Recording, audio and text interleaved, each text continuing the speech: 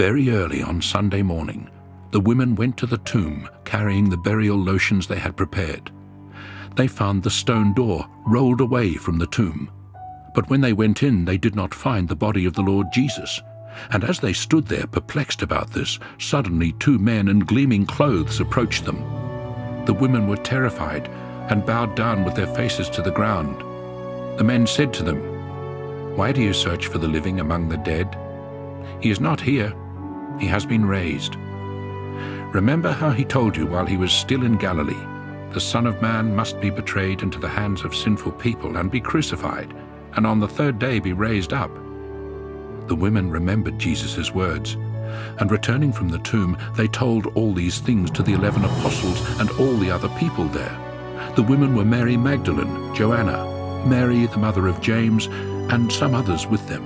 Yet the apostles did not believe them, because these reports seemed like nonsense to them. All the same, Peter got up and ran to the tomb. Bending over, he saw the burial clothes lying by themselves. He returned home, wondering at what had happened. Now that same day, 2 of them were traveling to a town about 11 kilometers from Jerusalem called Emmaus, and they were talking with each other about all that had happened. And while they were talking and discussing, Jesus himself approached them and began to walk alongside them. But their eyes were kept from recognizing him. He asked them, "What are these things you are discussing with each other as you walk along?"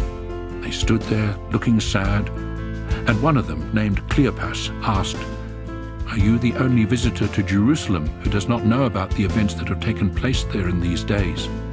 "What events?" he asked. They replied, "The events surrounding Jesus of Nazareth, who was a prophet, powerful in word and deed before God and all the people, and how the chief priests and our leaders handed him over to death and crucified him.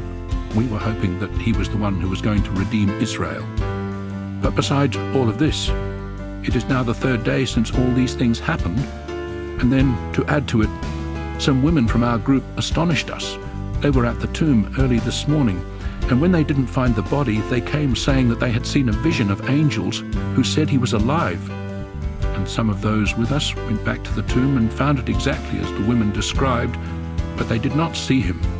And Jesus said to them, "How foolish you are, and slow of heart to believe all the things the prophets foretold. Didn't the Christ have to suffer these things and so enter his glory?" And beginning with the writings of Moses and all the prophets, he explained to them the things written about himself in all the scriptures. They approached the town where they were going, and Jesus gave the impression he was going further on, but they urged him, "Stay with us, because it is evening. The day is already over." So he went to stay with them. When he was reclining at the table with them, he took the loaf of bread, gave thanks, broke it, and gave it to them. Then their eyes were opened, and they recognized him, but he disappeared from their sight.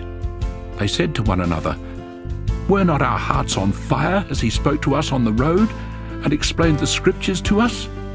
They got up straight away and returned to Jerusalem, where they found the 11 apostles and those with them gathered together, who said, "The Lord really has been raised to life, and he has appeared to Simon."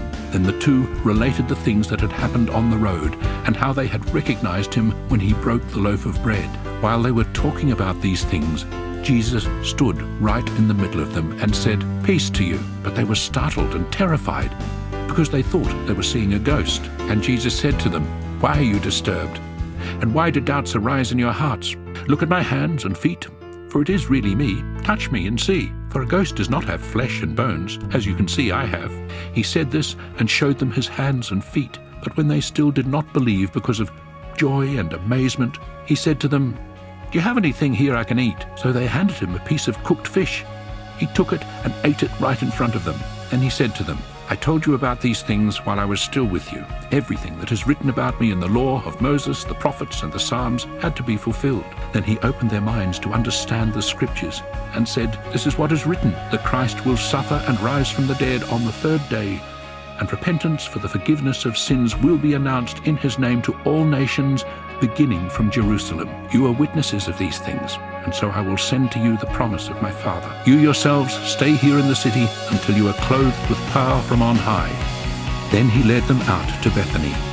He raised his hands and blessed them, and as he was blessing them, he he departed from them and was taken up into heaven. They worshipped him and then returned to Jerusalem with great joy, where they were always in the temple court, praising God.